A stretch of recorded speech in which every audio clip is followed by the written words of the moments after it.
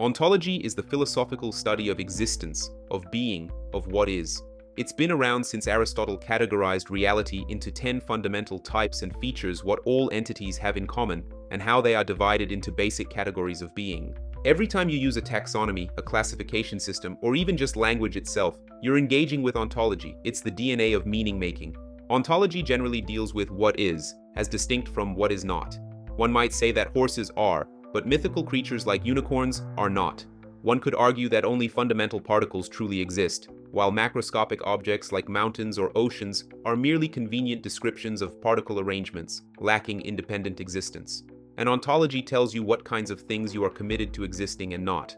If someone affirms the existence of X and we stipulate its existence implies the existence of Y, we can say this person is ontologically committed to the existence of X. Fast forward to the 17th century, Descartes drops his "I think therefore I am," reshaping ontological thinking. Kant follows, arguing that our minds actively structure our reality. Philosophers like Quine and Kripke have pushed us to question our most basic ontological assumptions. Are numbers real? Do possible worlds exist?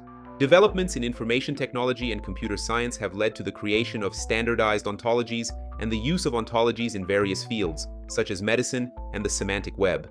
In today's day and age, ontologies gone digital. Tech giants use ontologies to structure knowledge graphs. AI researchers grapple with how to embed ontological understanding into machines. In social sciences, particularly sociology, researchers frequently discuss social facts, processes, objects, and constructions. Understanding the practical implications of these classifications is crucial for effective research and analysis in the field. Ontologies are sticky. Once you adopt one, it's hard to see the world any other way. It's like trying to unsee the arrow in the FedEx logo. So next time you're arguing about politics, or love, or whether a hot dog is a sandwich, remember, you're not just debating facts, you're clashing ontologies. Thank you for watching, and I will see you in the next one.